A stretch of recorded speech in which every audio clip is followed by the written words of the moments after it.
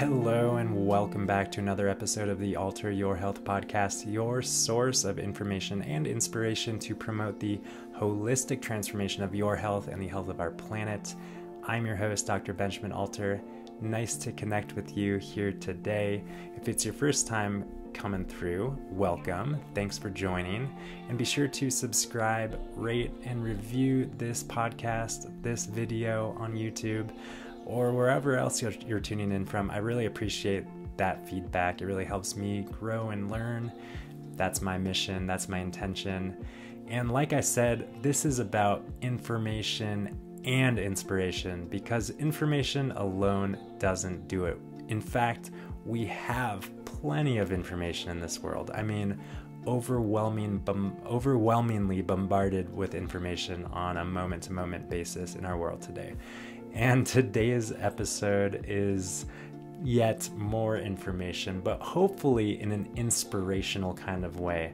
Our guest on the podcast today is Dr. Russell Jaffe, who is a wealth of knowledge. Have you ever met somebody and just had an initial interaction with somebody where they start talking and you realize, wow, this guy knows a lot, has experienced a lot, and has a lot to share?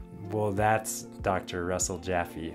He knows a lot, has experienced a lot, and has a lot to share. While we could dive into nitty-gritty details for hours and hours on end on any one number of any topic we could choose, the intention of this conversation was to be more broad in our overview of how we interface with environmental toxicants in our world today. So in this conversation, we talk about all of the things we might be exposed to, and more importantly, we talk about mitigating that exposure.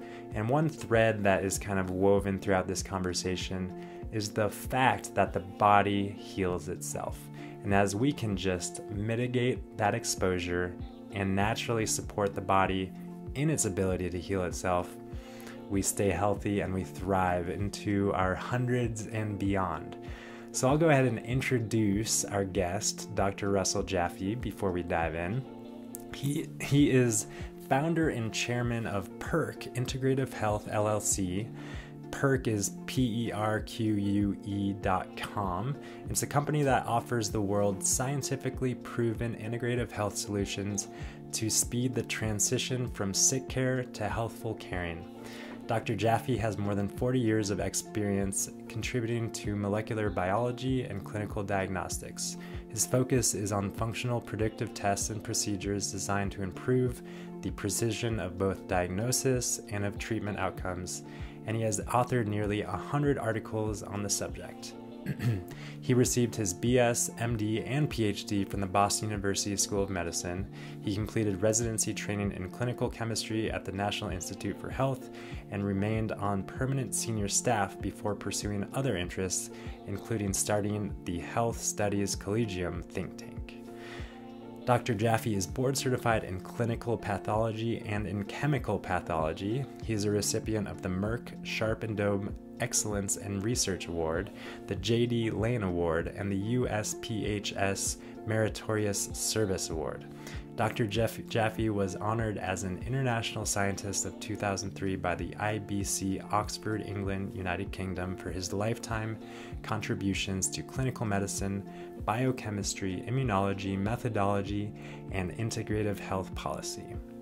He is widely published and sought after to explain complex subjects to an audience. Dr. Jaffe is also founder and chairman of ELISA Act Biotechnology and Magic Biotherapeutics. So you can learn more about Dr. Russell Jaffe, our guest, by visiting the show notes page, which is www.alter.health/episode 88.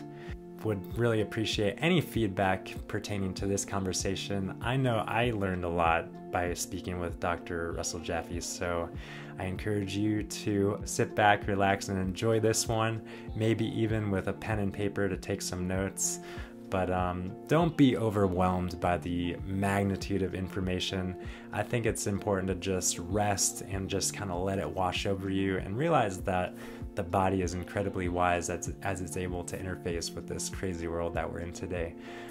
So without further ado, I'll stop blabbering and we can get into this great conversation with our guest, Dr. Russell Jaffe.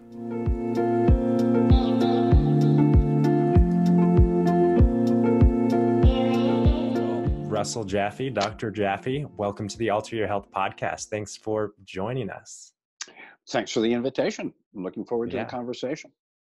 Absolutely. Well, I really do know that we could probably spend about 2 or 3 months talking and just barely scratch the surface in terms of what you know, what you've experienced, and what you can share with us. But we'll do our best to kind of fly over some pearls, like I was just saying, because I think that you've got a lot for us in terms of keeping our heads above water in this crazy world. And one thing that I do know that you are quite knowledgeable in is environmental toxicants. And I think that might be a good place to start.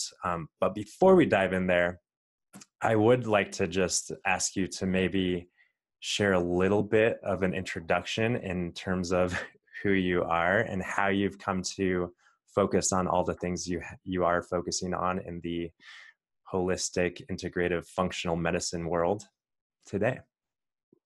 Well, I trained in internal medicine and biochemistry at Boston University. I then, quote, matriculated to the National Institutes of Health, where I was doubly board certified in clinical pathology, chemical pathology, laboratory medicine, and stayed on the permanent senior staff until I met a Cambodian Buddhist monk whose name is Bhante Dharmawara. And this is the 20th anniversary of his passing at 110 years of age.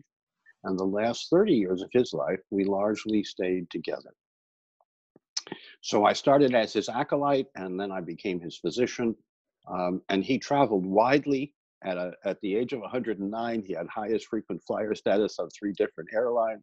Wow. And was, in the common parlance, the real deal.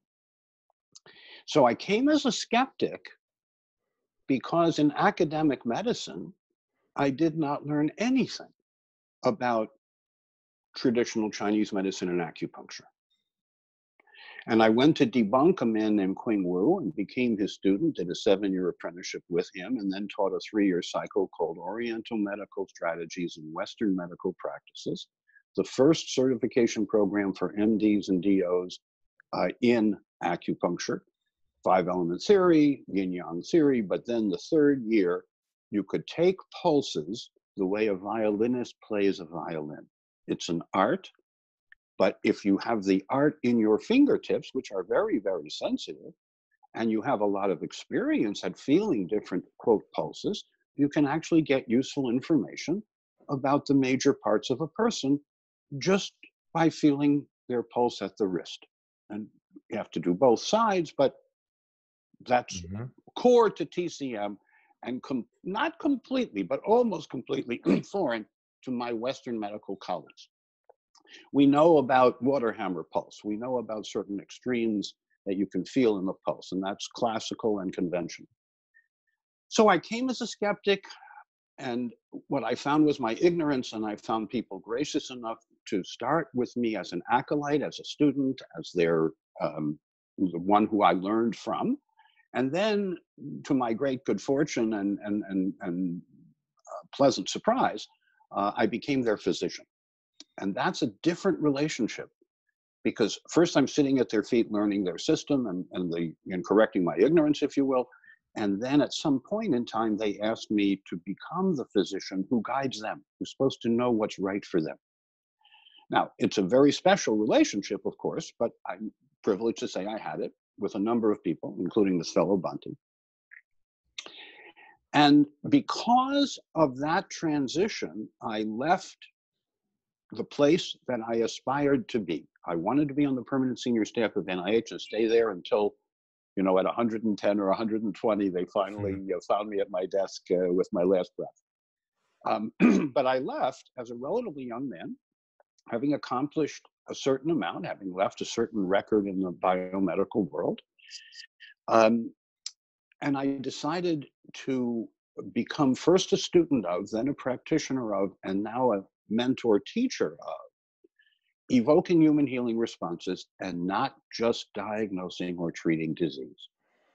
I think we all know that there's a spectrum. And if the spectrum it goes from one side to the other, the midpoint is the absence of disease. But the quality of your life, that is very different. You know, what strikes me is that, like you said, in your medical studies, you really didn't talk about healing. You didn't really talk about. No. In fact, today I think you talk about a person. In my day of training and when I ran the residency program at the Clinical Center for Clinical Pathologists, we talked about the part of the person that was sick, the gallbladder in room XYZ. But it was always a person. Yeah. Now, I did have the privilege in the late 1970s to help Norman Shealy and Paul Brenner and others found what's called the American Holistic Medical Association. And I believe that I'm the only person who is invited as core faculty for the first and the last, the 37th AHMA meeting. It's now morphed into a larger organization called AIHM. But it was my privilege to be there at the birthing of the organization and to stay with it as an advocate through the decades. Amazing. Yeah, I've been to the AIHM conference a couple of times, and it's a great group of people who are focused on health rather than disease.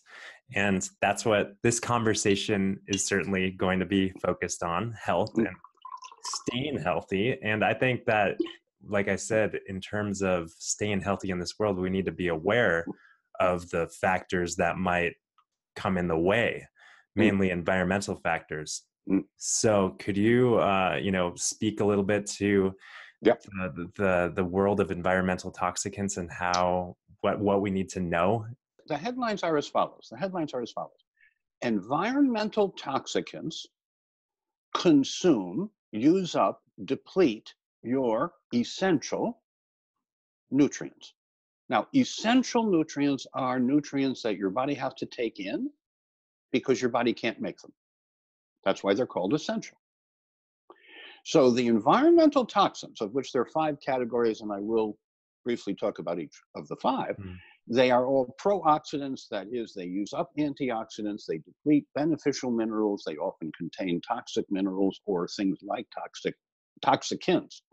Now, very important headline. 80% of your toxin environmental exposure is recent.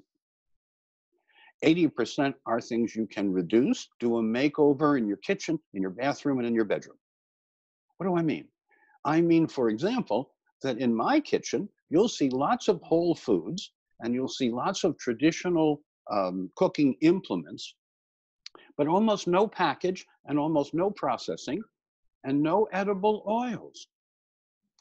If you want to have insulin resistance, you do want to have insulin. You don't want to have insulin resistance. You want your insulin to be efficient. You want your insulin to be sensitive. If you are like me, because I weighed 65 pounds more not too long ago, I was getting up to fluffy, to be frank. If you want to restore insulin sensitivity, you must take in less than 20% of calories from fat. And when you separate the oil from the seed or the nut, there are lots of ways of cooking yummy, easy to prepare, but highly nutritious because they're nutrient dense and therefore pro-repair. They're antioxidants because the pro-oxidants eat them up and the pro-oxidants are the bad actors. Now there's 5 categories. The first is called persisting organic pollutants, known as POPs. The second is called solvent residues. This is things that are volatile, but they can get into your shower, into your water supply, into your food. There's toxic metals, radioisotopes. You remember Chernobyl and Fukushima and etc. So there's 5 categories. The 21st century is a toxic century. You have to be proactive. You have to be vigilant about increasing the intake of the good stuff and very proactive to reduce the bad stuff. Because remember, I started with 80% is recent, and you can reduce that. For example, take your shoes off just as you get into the house. That's a good one. Have an OPA, HEPA, or molecular filter that cleans the air, because half of the dust is skin that exfoliates because your body is excreting it. It's an excretory part of your body, like hair and skin and nails. And you want to not rebreathe that, because very often, if your body is healthier, it will put the toxicants into the skin or the hair or the nails to get rid of them. Very smart of the body. So you Yeah. want to remove that continuously by having something that cleans the air. And the indoor air is always worse than the outdoor air. As bad as the outdoor air is, the indoor air is actually always worse. So at least a HEPA, if not OPA, or the new what's called molecular type of air cleaner, not just air filter. To me, that's a survival tool for the 21st century, because it dramatically reduces my exposure. And I happen to live out in the woods where the trees and the flowers actually clean a bunch of the air, but I live Mhm. out in the woods by choice. And want other people to be able to dramatically reduce their exposure to the protective nutrient consuming pro-oxidant categories we talked about, by using nature, nurture, and wholeness, by eating foods they can easily digest, assimilate, and eliminate without immune burden, by eating in harmony with their nature, because it's about what you eat and drink, meaning stay well hydrated. It's also about what you think and do. So when you bring all of this together, you have a 21st century survival program that we call the joy of living the alkaline way. Love it. So you were kind of actually breaking up a little bit. The connection was a little fading when you were going over the 5 different classes of Oh, toxicants that we're exposed to. I'm sorry about that, but we got the POPs, we got the yes, the solvent. POPs. The POPs are the persisting organic pollutants, right? The Could you second give one an are the yeah? Could you give yes, yeah, like an example yes, or two of yes, each? yes, yes. When you hear about hormone disruptors, you're talking about these persisting organic pollutants. Everything from glyphosate, which is now becoming very accessible, too much consumed, and it does bad things. And Accessible in a many, bad way. yes, too much in the diet. Yeah, People are exposed to far too much of something that they should not be exposed to at all. yeah. And I can tell you how to dramatically reduce your exposure. Belong to a community supported agriculture, organic, or biodynamic, what's called CSA. We do that. Excellent. We happen Excellent. to have in our front yard a 7-year-old permaculture biodynamic food forest. Come and visit, and I'll show you how easy it is to maintain. Takes a little work to get started, but how easy it is for permaculture and biodynamics to allow you to be able to eat from your front yard. Some, not we're We're not. not self-sufficient over there. No, no, by no means, by no means. It takes more Yeah. than the little piece of land we have. But I But want the people to know yeah. that you have the joy of getting shiitake mushrooms or portobello mushrooms by the bushel full twice a year. And when Wow. they're fresh, they're really yummy. And if you want to make a micro business out of it, you bring them to the Whole Foods market or the greengrocer, and you sell them for reasonable amounts of money. So Yeah. we are doing the things that are doable for us. As you know, I run an immunology lab that looks at these kinds of delayed sensitivity issues. We have a leading nutrition for professionals company called Perk Integrative Health. We have a very promising hypertension candidate that's past phase 2 in the drug development world. So I do this not just because I love it. I do this because it adds life to my years and years to my life. It turns out that gardening and dancing and walking are about the 3 most health promoting things you can do. And laughter is right up there with them, by the way. So I'm a fan of Patch Adams with his chakra therapy, which means laugh for 5 or more minutes a day. You can put on Mel Brooks if you like that kind of satire, but it turns out you can laugh at nothing and still get the gut release of endorphins that are health promoting. So I've picked up a lot of pearls. I'm trying to convey them as you asked, which was, to sprinkle them in, Yeah, thank you. and, Yeah. and happy to amplify or clarify anything that I need. Excellent. I think that we already, blasted the audience with some great stuff. One of which being, that you focus on consuming food that is grown in a organic biodynamic way, because I'm learning more recently that that's the food that heals the body.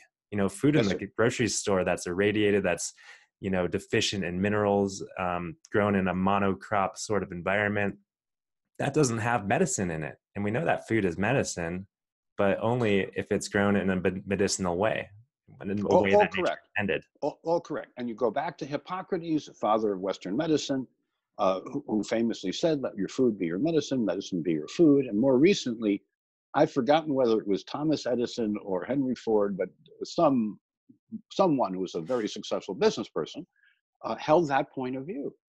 Mm-hmm. And there are healing systems, but they are generally what I would call matriarchal, experiential, and observation.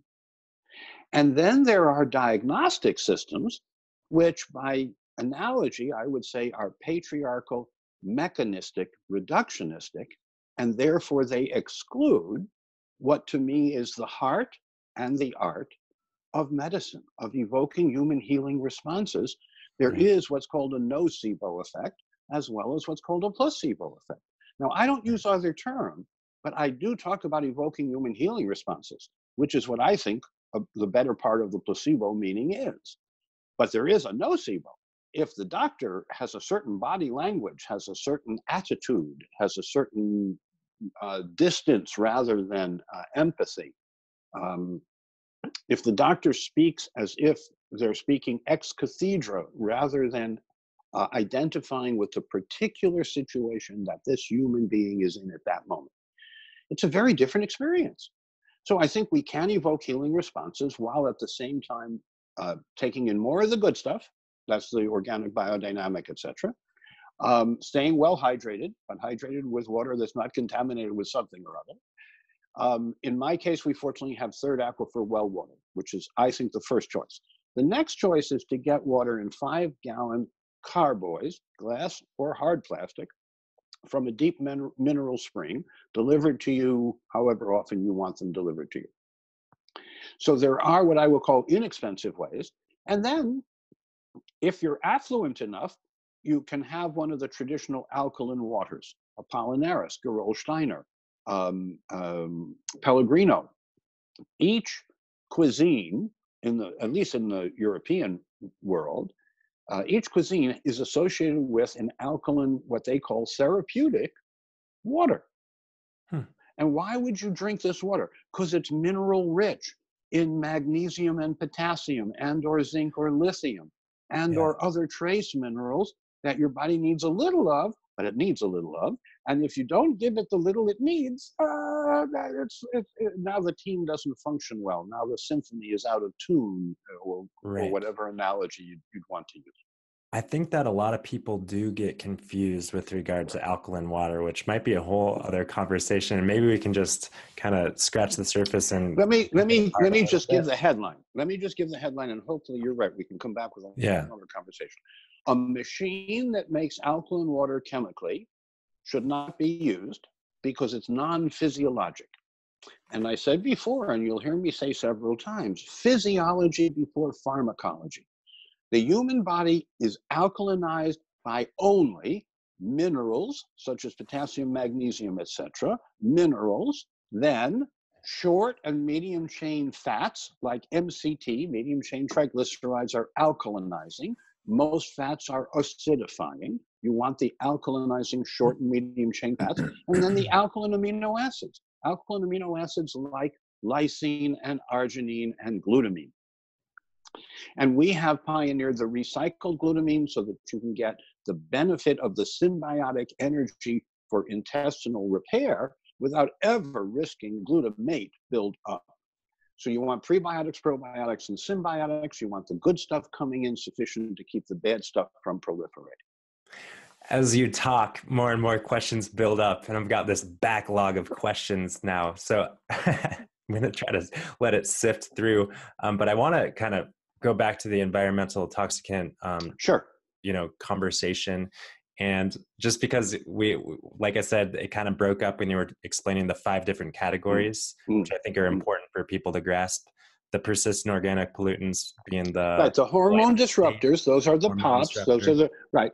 The hormone disruptors, the persisting pollutants, the POPs. Second category is the solvent residues, methylene chloride, xylene, toluene, Where do we solvents. find these things in the Oh, you world? find them. You find them Yeah. in the water. You find them in the water, But where do because they come from? while oh, where do they come from? Oh, there's two sources, two major sources. Industrial. America's industry cannot exist without millions of tons a year of xylene or toluene or orthotoluene or benzene, things that we know are harsh to your liver, are bad for your body. These are expressed into the air, then they come down in the rain to the groundwater, which is very often the source of water for people. People deserve to have water that's not contaminated, but most of what comes into our house from the town or the city or the place that we live is gray water. In my opinion, it's gray water. Mm-hmm. What that means is you can boil it and then maybe use it for cooking, but you should add some quality sea salt, like Celtic sea salt, not Himalayan pink, over marketed and hyped salt, real mineralized salt with many trace minerals. And at our table, you get fresh ground black pepper, you get the choice of your sea salt, your Celtic sea salt, usually some other fresh herbs to go along with whatever we cook, because we don't add salt while we're cooking. We add salt at the table. Great. It turns out that is better from your tongue's point of view, and my tongue and I get along very well, I'm happy to tell you. And I think it is important to enjoy eating. Not, by the way, most of us are overfed and undernourished. Overfed and undernourished. But let's get back to these categories. So we had the first two. The third category is toxic metals. Now, toxic metals mean lead, mercury, cadmium, arsenic, nickel. And today you can throw in a few others like beryllium, what have you. But toxic metals are exactly that. They work to deplete magnesium, to harm your kidneys, your liver, and very sensitive cells, very energetic cells in your body are denervated, de-energized. You become tired easily or irritable easily when the lead, mercury, cadmium, nickel, arsenic begin to build up.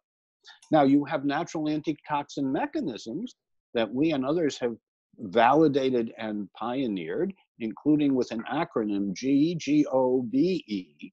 That stands for garlic, ginger, onions, brassica sprouts, and eggs. GGOBE, garlic, ginger, onions, brassica sprouts, and eggs. These are the high sulfur foods. These are nature's detoxifying foods. These are the foods that Thomas Jefferson said should be staples of your diet, not condiments in your diet. And I'm a grieving optimist like Thomas Jefferson. So these foods are staples in the diet just for the sulfur component to build up detoxification pathways and that sort of thing, correct? Yes, yes, sir. Dr. Elder, these are the biological detoxifying foods, and we need them in abundance. We need them as staples in our diet. You don't need all of them. And if you're sensitive to one, then avoid that one. But you got 5 categories. Mm-hmm. And while all sprouts are good, broccoli sprouts are best. While all eggs are good, I prefer goose and duck or quail rather than chicken eggs. But if you tell me it's a biodynamic chicken and it just laid the egg, I'm happy with that. But commercial eggs, unfortunately, have dozens of categories 1, 2, and 3, sometimes Correct. 4 of the bad that's where stuff. that's where Right. my mind went, is that eggs seem Okay. like they can be, a great source of sulfur, but maybe a source of all this other stuff. That's why I mentioned that I recommend, and you can get this at many markets today, get the duck eggs, get the goose eggs, get the quail eggs. Or if you're like me and you don't like, and you're just more fully plant-based vegan, then, No, that's fine too. If you're Yeah. vegan, we've got four. We've got We garlic, got four other ginger, ones. onions, and Right. sprouts. Right. Yes. So we're vegan friendly. We're plant-based friendly. We're Yeah. actually survival friendly. That's from my point of view. That's Because what it's I all want to about. be dancing. Right. I want to be dancing at 120, and I want you with me because you want to have friends. So we got through heavy metals, which Yes, are, and then thank you, yeah. thank you. Then the fourth category is mold products. And it turns out the way the buildings are built today very often allows moisture to build up behind the walls. And even a small amount of moisture can generate a large amount of mold, called black mold very often, Yeah. or botrytis, depending on which side of the pond you're from. But the point is, don't go there. Don't get exposed to it. If you are exposed to it, it is trouble on the hoof, both in terms of general malaise and impairments of your quality of life, as well as your respiratory health. Your restorative sleep will be less. There are many reasons to either dry out the area and repair it, or if necessary, move. Because until you restore tolerance, your immune system is going to be hyper vigilant and you won't feel well. You're going to be in survival mode. You're not going to be in thrival repair mode. Energetically, your body is hunkering down because there's too much bad stuff and too little good stuff, and you got to turn that around. Yeah. All right. Yeah. And then the Is last another one. huge. And then, No, yes. mold is a growing problem. I'm Yes. old enough I to think all of remember these are growing problems. Yeah. you're absolutely right. As my grandmother used to say, the rents are going up and the ceilings are coming down. Now, the last category is radioisotopes. Yeah. And from Chernobyl to Fukushima and everywhere in between, there is today too much radioactivity in the environments. Now, it's complicated, and I'm certified up to uranium, and they said, do you want to be certified for plutonium? And I said, only if I have to. And how So I about do understand. I'm I do understand the curious. issues. I do understand the issues. Now, there are things that are relatively benign, like we call tritium, which is a very low energy emitter of radioactivity. In my day, we treated tritium like a special form of water because it is. It's a radioactive form of water. On the other hand, what there's far too much of today are things that penetrate your body, and one molecule of plutonium in the wrong place, one molecule of arsenic in the DNA in the wrong place. There are things that are such potent toxicants that one molecule in the wrong place is trouble waiting to happen. So I'm curious if you would put things like EMF exposure in this category as well, or what your thoughts are on EMFs. Well, I know more people are talking about that these days. Very good question, and thanks for asking, because that might be the sixth category. There are certainly people who are sensitive, and there certainly seem to be people who are not sensitive. There is a group called BEMS, the Bioelectromagnetic Society. I go back to Ross 80, ADEY, Ross 80, a giant in his time in engineering, National Academy of Sciences man. And he's the one who put cell phones up to the ears of rabbits and showed that the calcium magnesium flux in the brain of the rabbit was shifted just by holding a cell phone to the rabbit, from which he concluded that you shouldn't do that. Well, I remember. Now, for full disclosure, I use cell phones. I use them as safely as I can. I use the ones that seem to me to be safer and getting safer, because every once in a while I get this note that it's now safer than it was before. Well, how safe was it that you have to now reassure me that it's safer than it used to be? Right. But I can't live without it. I don't depend on it. I think the later you get engaged with these screens, the better. My own children on Facebook, there's a photograph of my daughter and my son playing in the mud, and the other side is two children who are friends of theirs looking at screens. And the caption is, Anna and Sky, my kids say, "We're so glad we grew up in the mud." I'm glad that I grew up more or less in the mud as well. I think that I'm kind of the last generation of mud children.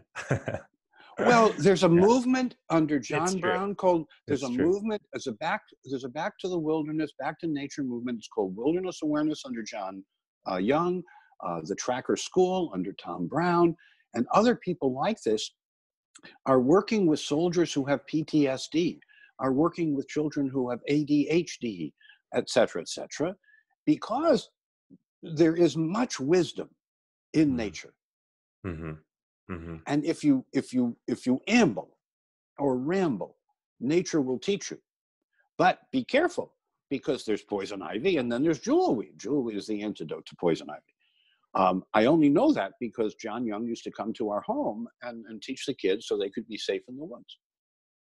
Great. So we definitely painted the picture of this world and the exposures that we're all inevitably dealing with. You know, we no one lives in a bubble. Everyone interfaces with all 5 or 6 of these categories every moment, pretty much of every day.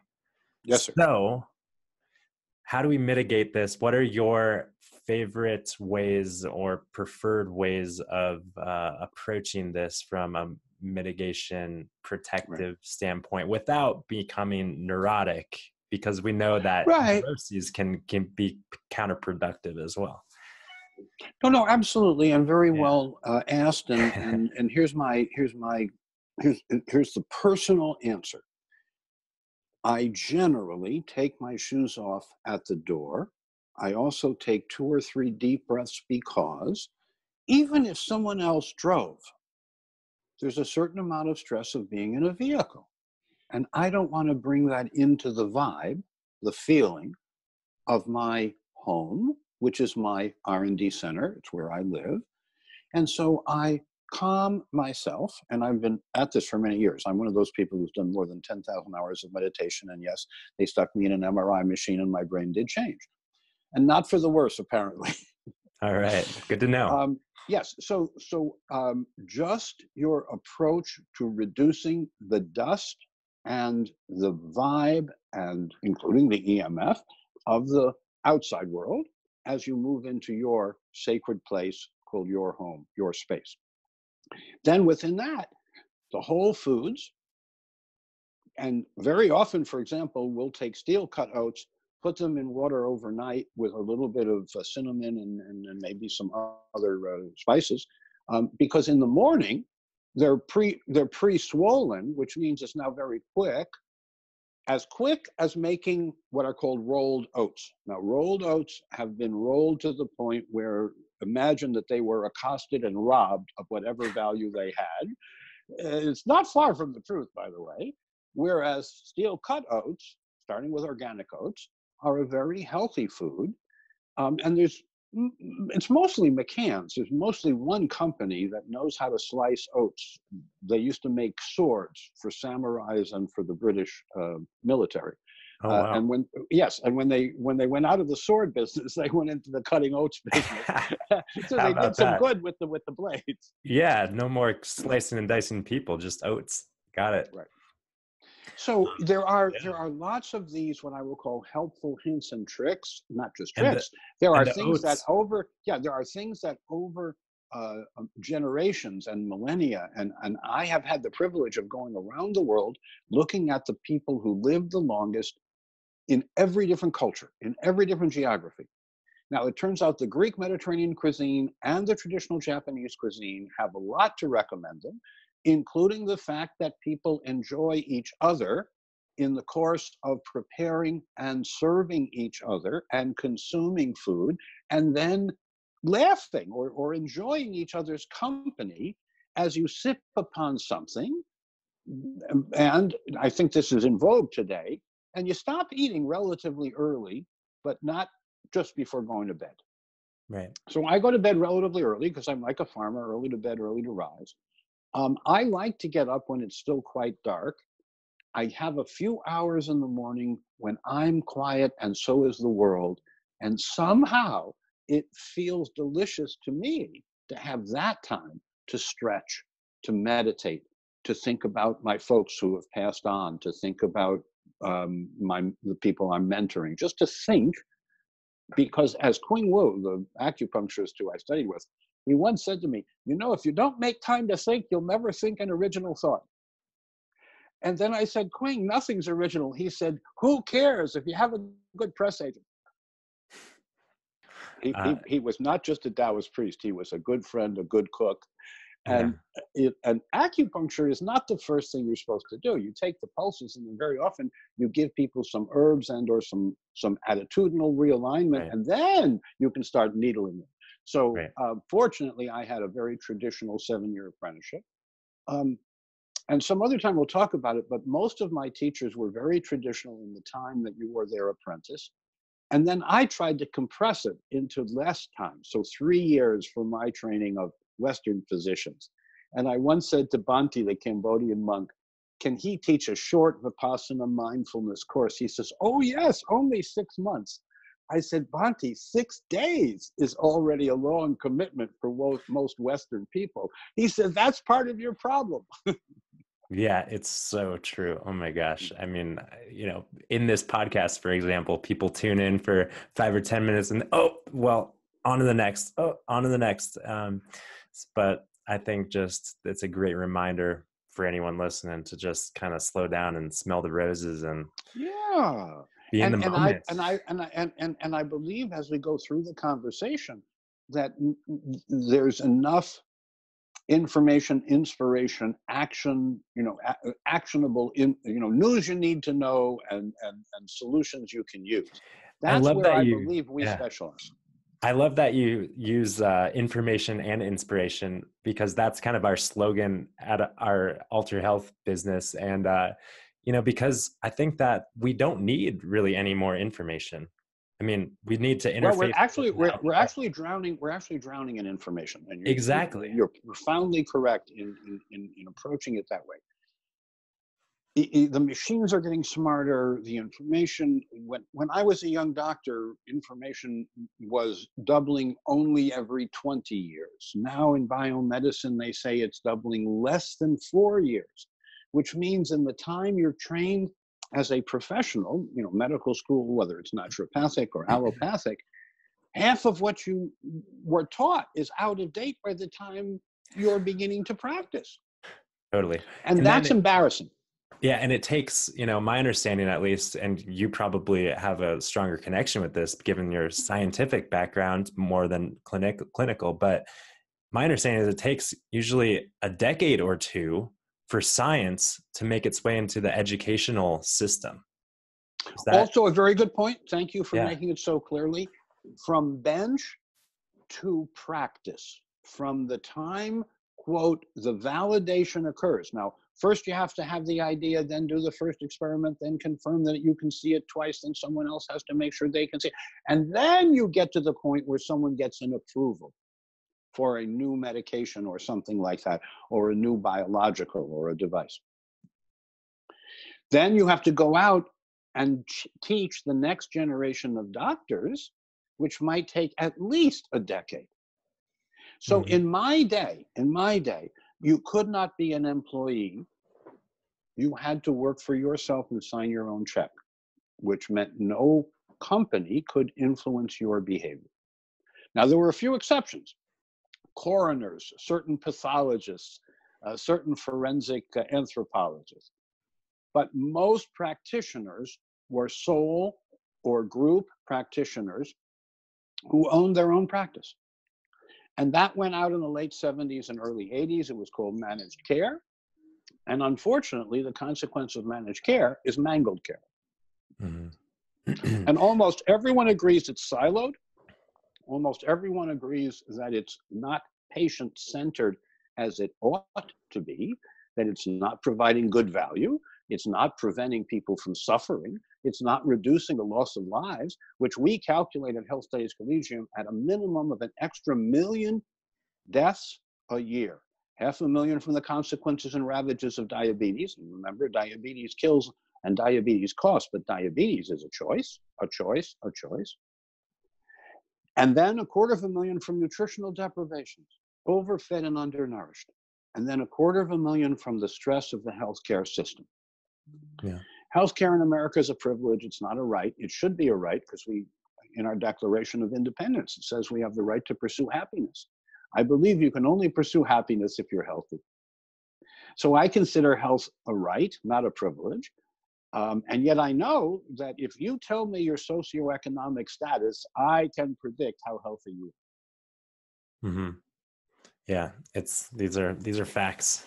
These are good They're facts. facts. They're facts. Now, what are we going to Yeah, do about them? We're talking yeah, about what to do in the 21st century to first know where you're strong and know where you have risks that you can do yeah, something about. That's called epigenetics.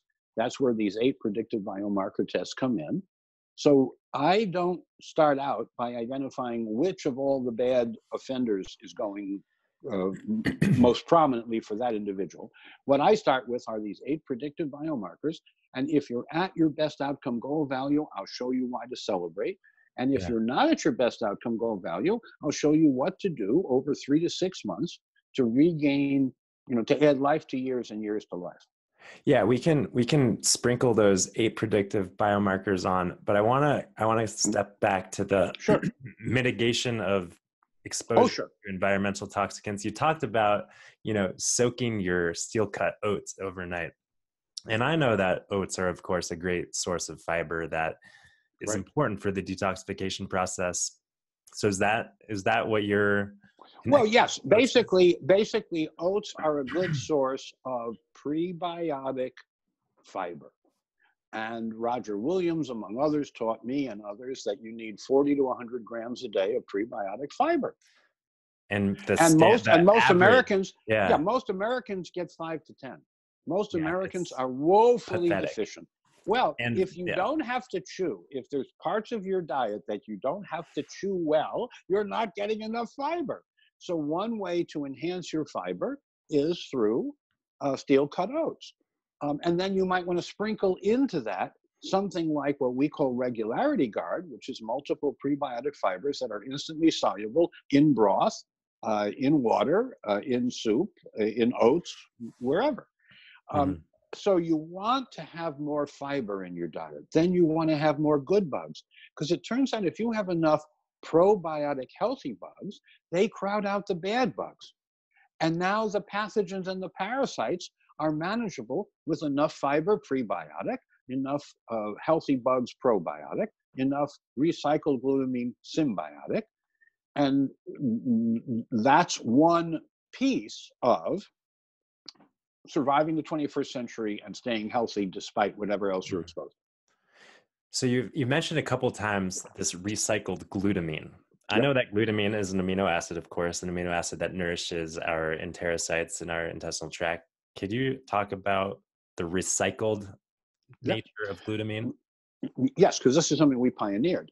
Now, Yeah. glutamine is the energy source for the enterocytes, the very metabolically active cells that line the digestive tract.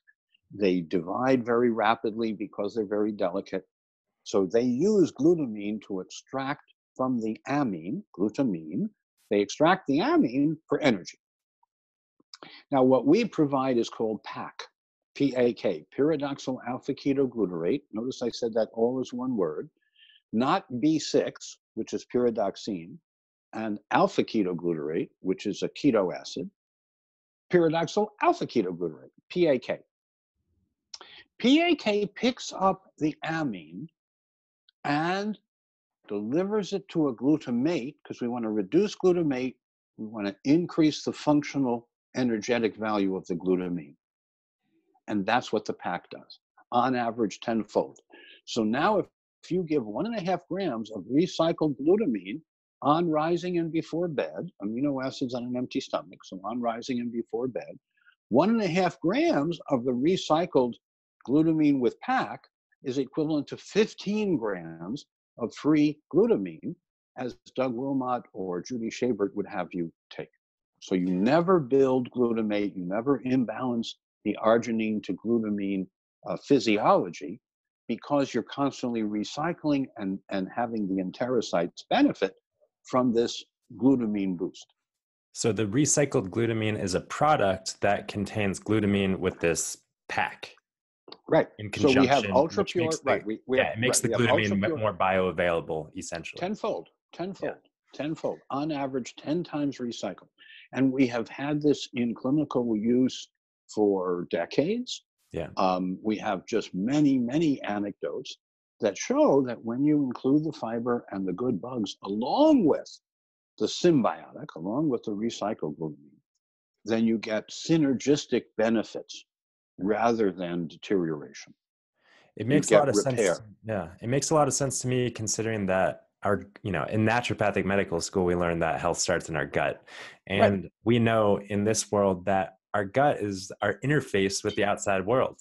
And that's kind of our first line exposure to all these toxins, potentially that we're talking about. So go back to Lindlar's Nature Cure from the yes, 1920s. Bonte yes, introduced me to that. No, I'm glad you yeah, know about it because, and for full disclosure, you know that I'm an MD PhD. I'm a member of the American College of Physicians. I'm an American Medical Association member, for full disclosure. But my message, and I think you've picked up on this, is yeah. classic naturopathic medicine. All Or right, maybe we're on the eclectic, same team. because, We're yeah, on the no, same team. absolutely. And I want to bring us all together to save 1 million lives a year, to add $8 trillion to the balance sheet of the country, to make sure that we do not induce suffering, or that we reduce the suffering that people are under. Because today, a lot of people are leading lives of quiet desperation, which is someone Mhm. else's phrase. It's a classic phrase. But they are. And I want them to be not jumping out of bed. I want them to stretch in bed for 5 minutes before they jump out of bed. But when they get out of bed, I want them to feel as well as I do. And I'm old Yeah. enough to say that after I stretch and when I get out of bed, I'm just very grateful for whatever the day has ahead, because I feel that well. And yes, I do take supplements 3, 4, 5 times a day, depending on my preference and need. And I think that's essential. I don't think you can do it with diet alone. In the 19th century, good healthy diet, good healthy lifestyle, good healthy relationship, good for you. Not in the 21st century. There's too much challenge. There's too much intoxication. There's too much distraction. And I'm glad you asked about the EMF, because up until 5G, which is now the broadband high speed forever for all Brand new stuff. Yeah. up until 5G, I was aware that there are people who are very exquisitely sensitive, and they should work with an environmental health specialist who usually is sensitive themselves and can help you find out where your place is not properly grounded, or help you find out where your kind of power needs to be on a UPS, an uninterruptible power supply, a kind of battery in between what comes into the to where you live and what your circuits see. There's a lot to this subject, and very few people understand it. But I did mention BEMS, the Bioelectromagnetic Society. There is a wonderful newsletter, and it is called Electromagnetic News. Electromagnetic News. And I'm trying to think at the moment of the editor, but this Schlesson, his name is, I think, Lou Schlesson, but the editor's name is Schlesson. And he has been providing, in my limited experience, the most accurate, timely information about the good, the bad, and the ugly in regard to EMF. And there are large parts of the spectrum that I believe have no resonance, no interaction with the human body. But then there are a whole bunch of parts that do. And I don't know if this is still true, but there was a time when microwave ovens came with a little plaque that says, if you have a cardiac pacemaker, don't stand within 2 feet of this device. Oh, wow. At the same time, those companies were claiming that there was no EMF coming out of the device. Well, how the hell did it stop pacemakers if there was nothing coming out? Yeah, it's a great question. The fact I'm aware of all these fine print, things that no one reads, and the iPhone and the computer and all these things. And someone pointed out, hey, it's in there that you shouldn't hold that phone against your head. No. It's actually very clear. The phone is supposed to be in a holster at least a certain small distance away from you, because it falls off as the cube of the distance. That's all correct. Yeah. But you're absolutely correct. If you use the device the way they recommend, you'd be shouting into your hand most of the time. Well, you've got your earbuds nowadays that you can No, use. wait, no, no, Yeah. no, no, no, no. It turns out the earbuds and the equivalents, the ones that have little Really? radio transmitters in your ear. Now, you can. There are the Wi-Fi where you just have a resonator, but most of them actually have a little radio transmitter in the device, in the AirPod. So Oh, I well, do have the ones that AirPods. are wired that you're wearing now, they're more No, safe, I no. would presume. Oh no, the reason that I'm wearing what I'm wearing is because this is absolutely safe. Yeah, Yeah. correct. So I'm The ones looking at that the with the wire. device. Yeah. Right. I'm looking at the device. I believe you can hear me. This provides quite decent audio. So I do have the other little thingies, the AirPods, and I will use them when necessary. I'm doing a Yeah, commercial yeah, for them right now. yeah. I've got my own version here, which I I say, don't use all that often, but no, no, yeah. that's my point. First of all, we're adults. If you're telling me that this is a pregnant woman or you're telling me this is a child who's going through a growth spurt, I will be much more cautious about how Yeah, much I think that's a exposure great they point. have. On the other hand, my ears, because I check them once or twice a year, I'm glad to tell you that my ears are doing just fine. And I've had these devices as long as they've had devices. On the Nice. other hand, I use them for a very small function and I dismiss them. That is, I walk away from them. The one thing that I now have almost all the time is this watch that watches me. It tells me how many steps, and I Oh yeah. want it to tell me my cardiogram is okay, but that hasn't happened yet. But I do think these biometric devices will bring to our attention part of the lifestyle reminders that to me are an opportunity in the 21st century to make sure you get in, say, 8 to 10,000 steps a day. Just walk. It turns out it's a Right. great exercise, and if you can amble, even better. You don't have to speed walk. If you like Right. speed walking, do the exercise you like. When Yeah. people say to me, "What exercise should I do?" I say, "What exercise do you like?" And then they look back at me like, "I don't like to exercise." I said, "Well, how about just walking? How about gardening? That's an exercise." Totally. So No yeah, gym required. Yeah. no So gym required. If you like yeah. gyms, that's fine. But if you like Sue, that's also fine. You don't have So to go to a gym. back to the food as medicine thing that I want Mm, to kind of, hammer in and wrap right. up as best Yep. we can. Yep. Beyond our sulfur containing foods that you laid Right. out, beyond the fiber containing foods, the Mm, prebiotic, the probiotic, the symbiotic, I really like that.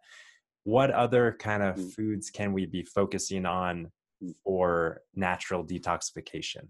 Well, let me start with the premise that most of the people who need this information do not have strong digestion. If you have a strong, healthy digestion and constitution, you're exempt from what I'm going to say. And what I'm going to say is the hard to digest foods are grains, cow dairy, and meat. Therefore, Dr. Jaffe says if you want to enhance, restore, rehabilitate your digestive competence, have grasses, but no grains, which means no oats, because oats are a grain. Anything that's sticky, anything you can make a bread like thing out of, has some kind of gluten. Now, wheat gluten and oat gluten and other barley gluten are each different, but they are grains, hard to digest. So my suggestion, and you're asking me for a global suggestion, grasses are easy to digest, vegetables and fruits, herbs and nuts and seeds, fermented foods, um, fruits that are vine ripened to the extent possible, locally grown and engaged, which means the source. Yeah.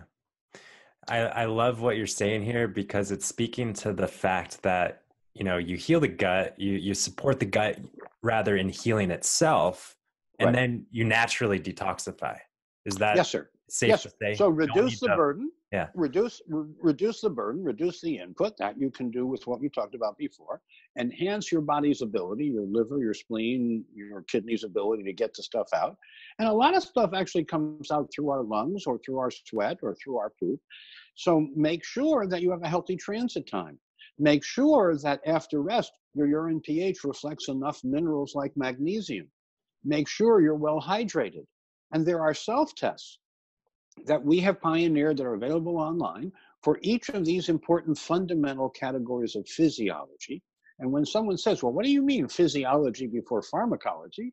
I said healthy transit time, healthy hydration, healthy ascorbate based on the C cleanse, healthy urine pH to reflect alkaline minerals like magnesium, things like that.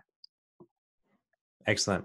Yeah, I know that you've obviously got your companies that, one of which is diagnostic and one of which is supporting, supplements and mitigating the problems that we're talking about here. So we'll certainly put information to learn more about the various products that are coming from your brilliant mind and so yeah, I think that Thank you. So you can come through a professional whose guidance is really important, especially in the more complex cases.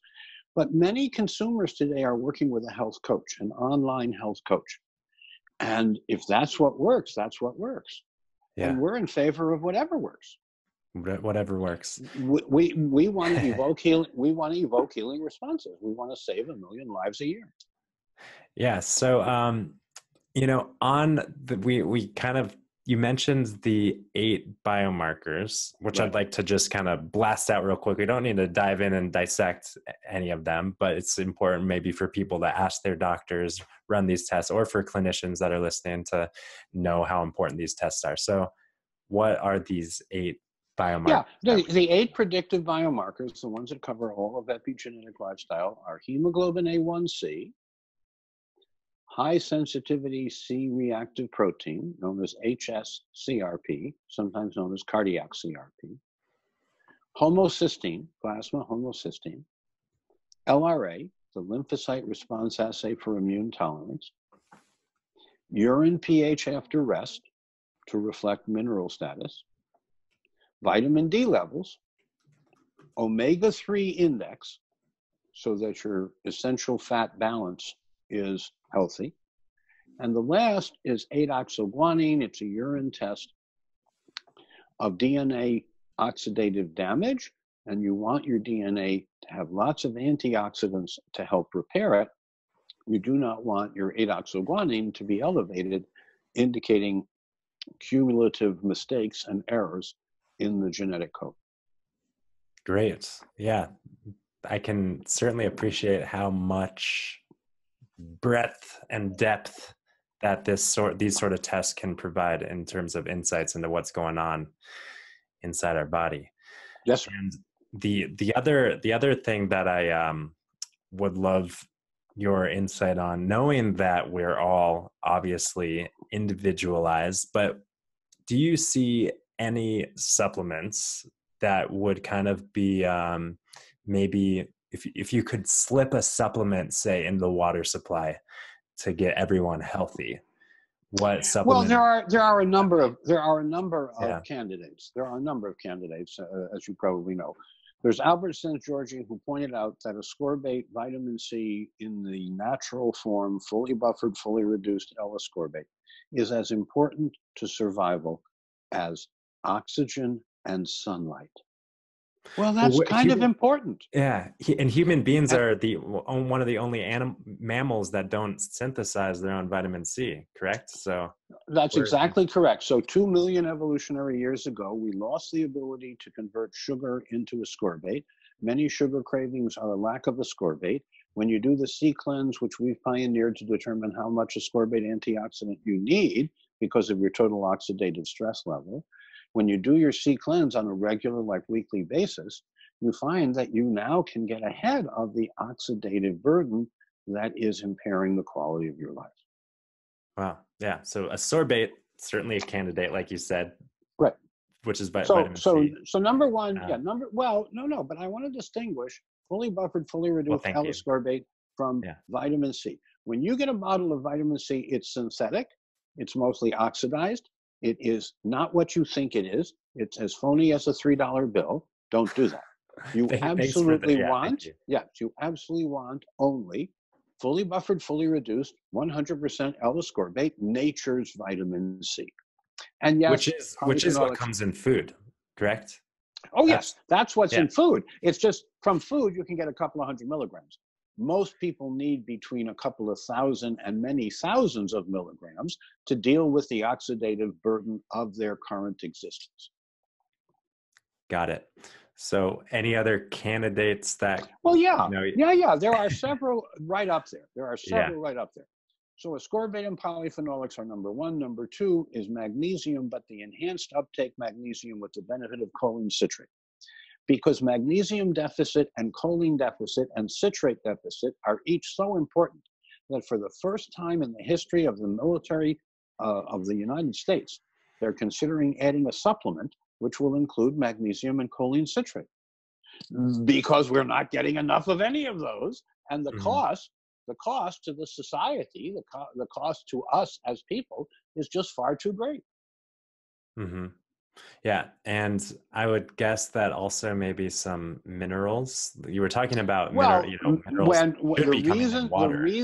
Yes, but the reason that we measure the urine pH after rest is because then the bladder and the fluid, the urine, equilibrate.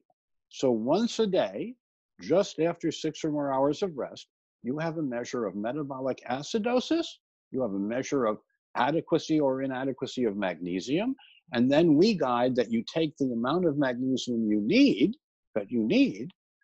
in order to restore your cellular magnesium.